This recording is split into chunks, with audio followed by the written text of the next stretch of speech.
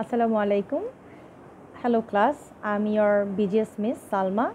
Here I'm today to teach you chapter 15 that we were learning earlier.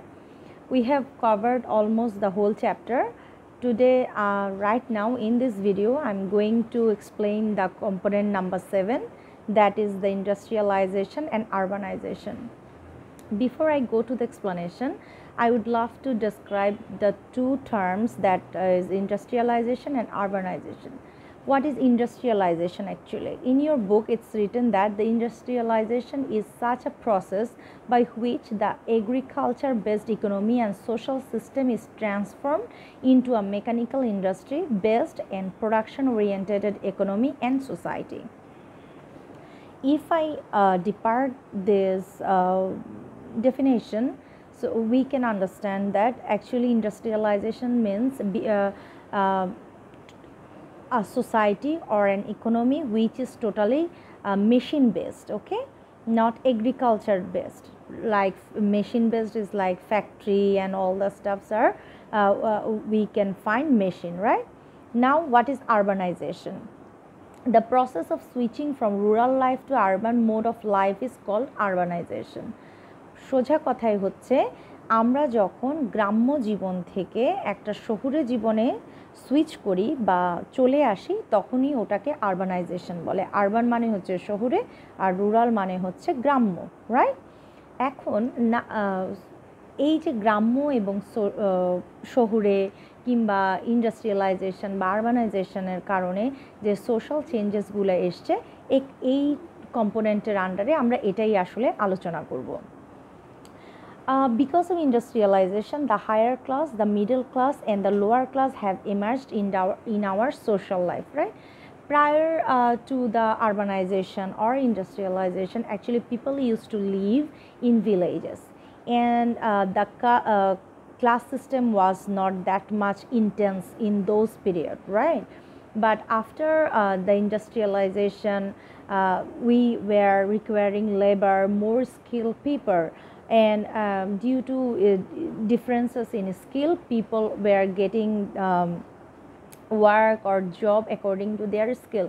So the people who were in the village, they came to cities to get job in factory, and they are working there as labor, right? So they are the lower class, and the factory owners are the upper class, and middle class people who are educated and doing some official job, they are the middle class. So we can find three classes here, and due to all these changes, nowadays we can see men and women are simultaneously working in these factories. It's a social change actually, right? Because women were not very much familiar with the outer world.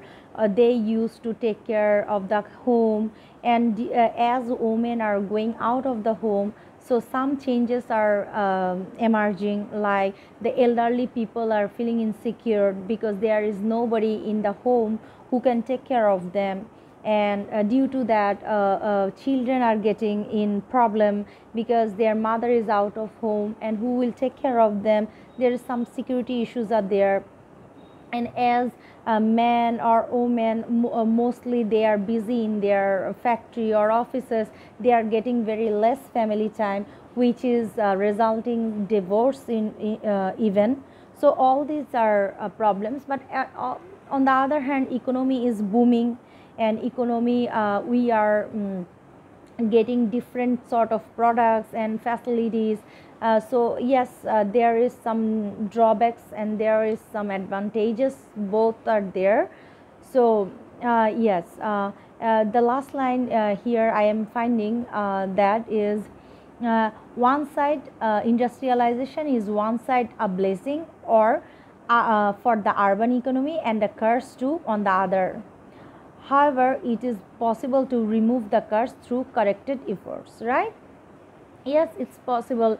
See, in this pandemic, we have seen that many work can be done through online from home, so where we can spend more time with our family.